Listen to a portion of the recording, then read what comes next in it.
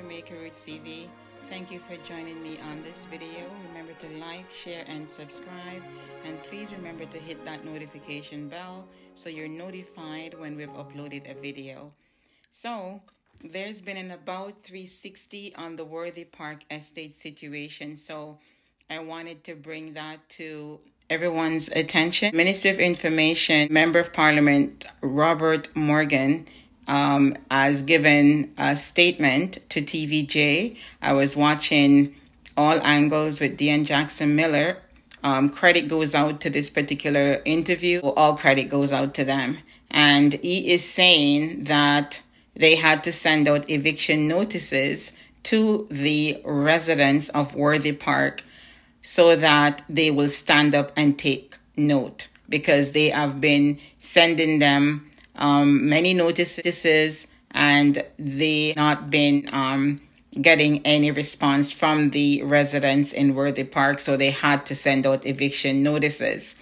So you let me know how you feel about that statement.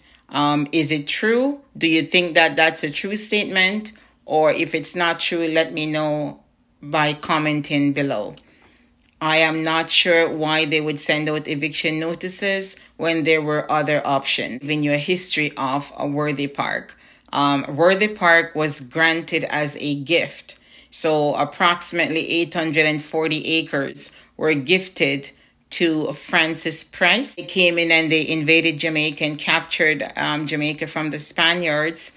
He was an officer in the army. In a video shortly on that. Cromwell was best known for being Lord Protector of the Commonwealth of England, Scotland, Ireland after he defeated King Charles I in the Civil War.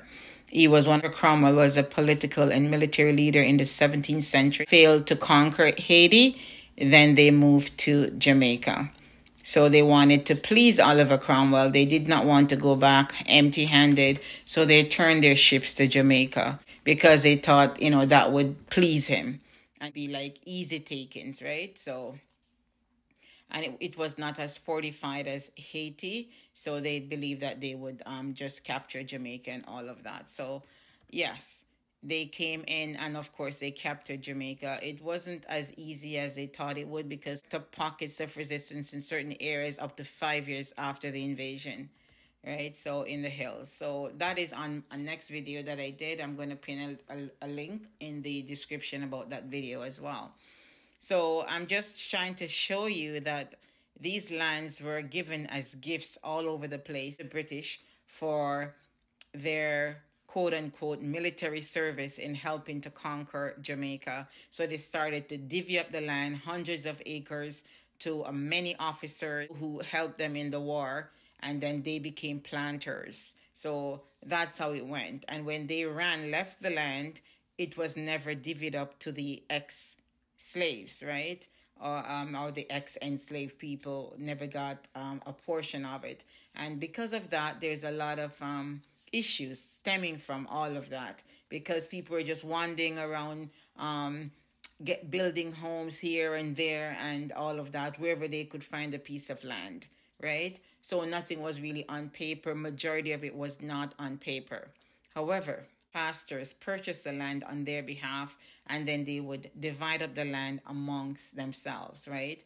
So that's how you got the communities established as well. Sometimes a pastor or a bishop would purchase the land and divide it up and give it to them.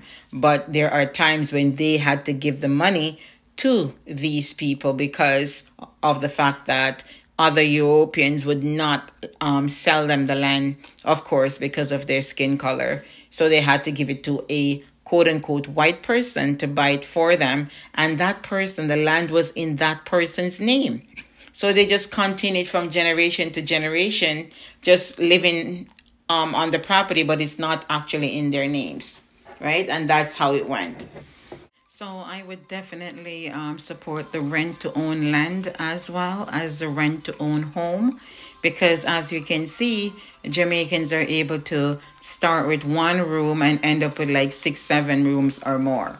So it's not a matter of, okay, they're not able to build their homes. It's the land. So if they purchase the land, because if you sell them the land at an affordable rate, they're able to put homes on it. So that could be explored as well. Month-to-month basis, right? Rent to own. That definitely needs looking into, because there's a lot of land around and there is a lot of homeless people around. So I guess Worthy Park residents, you are good.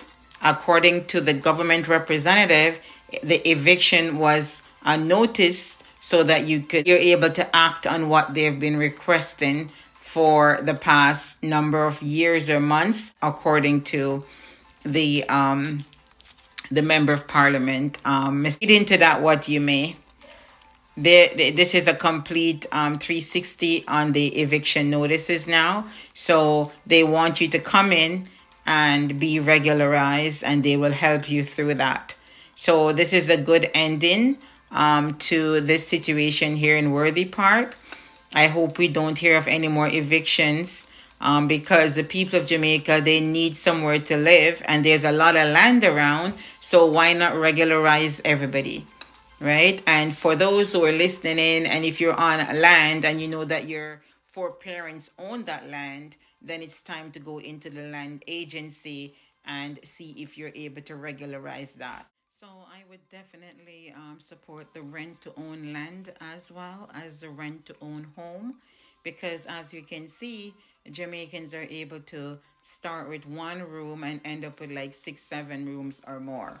So it's not a matter of okay, they're not able to build their homes, it's the land. So if they purchase the land, because if you sell them the land at an affordable rate, they're able to put homes on it. So that could be explored as well on a month-to-month basis, right? Rent to own. That definitely needs looking into. Why don't we start addressing the issue and getting people lands at a more affordable rate, right? So they're able to build their homes. Now I'm going to let you listen to an excerpt of the interview that was done on TVJ, and all credit goes to TVJ for this audio. If you are occupying government land and you have received notices that you must regularize or you must come in, and if you do not do it, then based on the process that exists, we put a notice. There's one notice based on what is in the regulations. Now, in conversations with the National Land Agency, one of the issues that I had to inquire on is the issue of Lloydersville, because I was very concerned about it. And my information from the technocrats there is, listen, we have been making so many attempts to try and get the persons to come in to regularize them, that when we recognized that the land was being sold by some persons in the community and new squatting was taking place, the only option we had was to give notices in the community, get the people to come in and we can regularize them. So it's not a case where the notice was there to basically hold a gun over their head, but it's a case where to say, listen, we've been trying to get you guys to regularize, we've been trying to get you to start the process. We've not been having a lot of success. The situation is getting worse where new persons are coming in and people are selling land to new persons, and that has to stop, because the selling of those lands will negatively impact the viability of the regularization of the persons who have been there for a long time. I mean, it's a number of factors that have contributed to failure. But I tell you, the problem is really deep-seated and goes back to the issue that Senator Fraser Bin raised, and I think it was Bobby Stevens earlier, about how slavery and the subsequent issues of land ownership were treated, and the black masses who were thrown off the plantation without any compensation.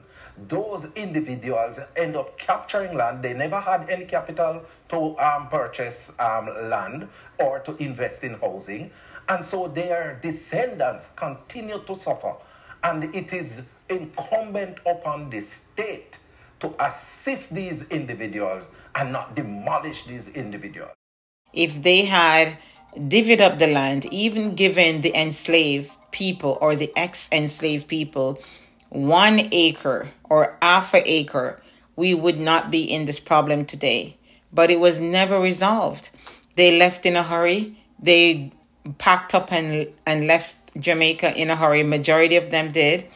or some of them hang on after 1838 and then slowly left because they realized that the sugar boom was over, right? A few of them still remained, like where the park is still running, right, up and running, and a few estates, you can count them maybe on one hand, but majority of them left and went back to their home country. So if they had done the respectable thing by divvying up the land to the people who they were working literally to death, then this would not be a problem. But you have so much land and people don't have anywhere to live. See that Jamaicans have ambition. They have a lot of ambition because the nice homes that they're able to build out of nothing on these lands is something to see, right? Thank you for joining me on this video. Please remember to like, share, and subscribe. Please remember to hit that notification bell so you're notified when we've uploaded a video. Thanks for the support, and please subscribe if you like the content. See you on the next video. Bye for now.